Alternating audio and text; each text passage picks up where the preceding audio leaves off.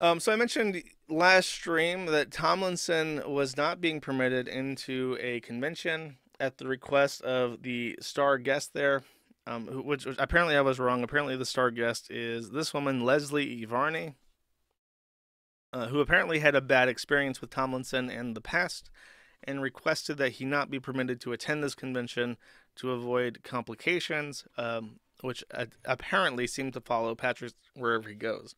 So she writes here to say, I'm writing to clarify, or I'm writing to see if there will be clarification on the situation with author Patrick Tomlinson. I'm sure you're familiar with many of the antics that surround Mr. Tomlinson, and perhaps with the understanding that he is without blame for his situation, but I want to assure you that this isn't the complete picture. This is what she wrote to Penguicon. I assume that this is Penguin. Penguin's a book publisher, right? So I'm assuming that's for them. And this is what she wrote to them to clear the air about what she said to get Patrick removed from the convention. She continues and says, I encountered Mr. Tomlinson first last June when he and another author took offense that I didn't immediately believe their account of harassment, and I communicated with their supposed terrorist stalkers. These are just two examples of the hyperbolized language that they used. For me, they used words like wicked, moron, mouth breather, evil, and imbecile. Since that time, Mr. Tomlinson and his associates have attacked me mercilessly on social media, up to and including a death threat from one of his associates, much to the express entertainment of Mr. Tomlinson. During this drama, I received messages from other people who have faced the same treatment, and it didn't take a genius to notice they were all women. In fact, I had originally called Mr. Tomlinson and his fellow author out on the misogyny and homophobia they expressed openly or supported quietly, especially in light of their accusing faceless attackers of being racist and homophobes. Anyway, this is all a long-winded request to know if I can look forward to attending Penguicon in the future, knowing he won't be attending. I've been considering if or how to bring this subject up to the Worldcon 2025 committee, since I know he plans to attend, and I'd appreciate knowing if I can point to your decision as a precedent. Thanks in advance for any help you can provide, Leslie. That is fucking beautiful. I especially love that ending. I would like to know if I could point to your decision as a precedent.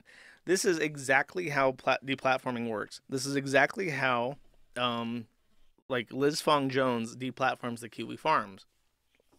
If big companies like Cloudflare decide the Kiwi Farms is an imminent threat to human life, then all you have to do to justify your whining is to point to that and say, look, they did their due diligence and they found this. Therefore, they must be right, and you should ease yourself of this burden and do the same immediately.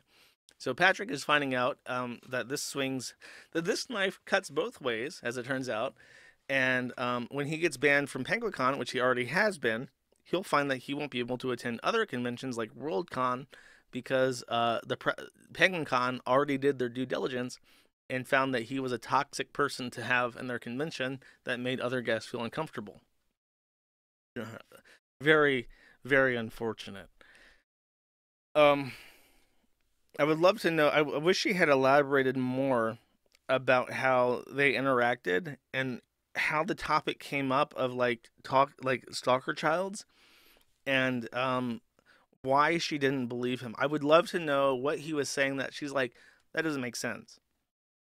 Does he mean to tell me that a group of neo-Nazi, homophobic, racist, terrorist stalkers, for whatever reason, for no reason, found you, 7 billion people on this planet, they found you in particular and said, let's ruin this guy's life? I don't believe that. There's more to this story. To which he replied, no, you wicked, moronic, mouth breathing, evil imbecile.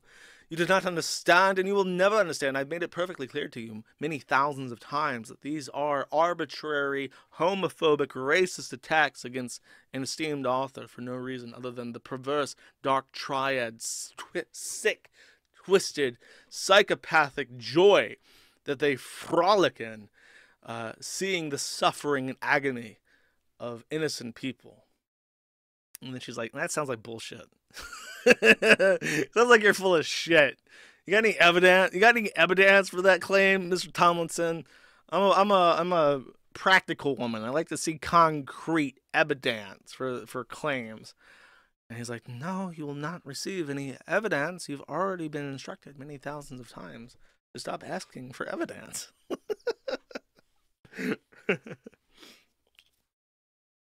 I am feeling myself right now. Thank you.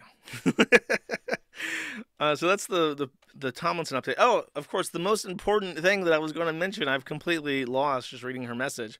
Fatrick says, this is how you get sued into poverty, Leslie. You are mentally ill. Seek help.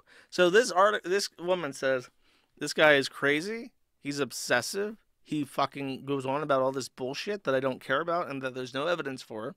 He is apparently quietly homophobic. He says things that are homophobic and quiet. And I think he's a misogynist. He hates women. And I don't feel comfortable around him. And then Penguin Con says, okay, you know what? He kind of sucks. You're right. And then Fatrick says, this is how you get sued into poverty. So now she can just point to this and say, look, I said that he made me uncomfortable.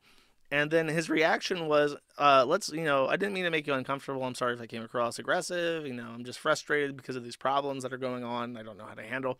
He says, I'll fucking sue you, you stupid bitch. Enjoy the gutter. enjoy busking for change, stalker. Doesn't really help his case. Kind of makes him look like a deranged asshole. Maybe Worldcon 2025 won't take pity on him after seeing this message. I think someone even asked him. There was a follow-up message. Oh, Penguin Con responded saying, hi there, I'm so sorry to hear about your experience. As our dealing with Tomlinson have escalated to the board level, I have forwarded this request to them, and hopefully they can respond better than I can. Also, this will share your original email back to you, as you requested in your other email. Let me know if there's anything specific I can help with, but I'm leaving this in the hands of the board at this point. So he just said, look, I can't deal with this shit. I'm going to escalate this to management.